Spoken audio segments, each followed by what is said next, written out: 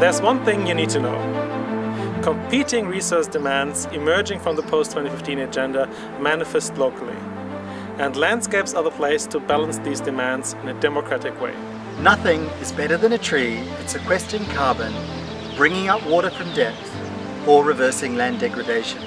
There are 800 million people on this planet who are hungry, and to feed them under the impact of climate change, we have to look at agriculture, forestry, fisheries as interconnected systems. Smallholder women farmers play a key role in agriculture worldwide.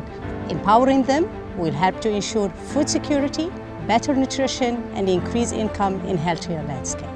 Healthy landscapes, the approach implemented by AIRCA, create the enabling conditions for the local, concerted action to increase climate change resilience while seeking sustainable development. It's all connected. It's all connected.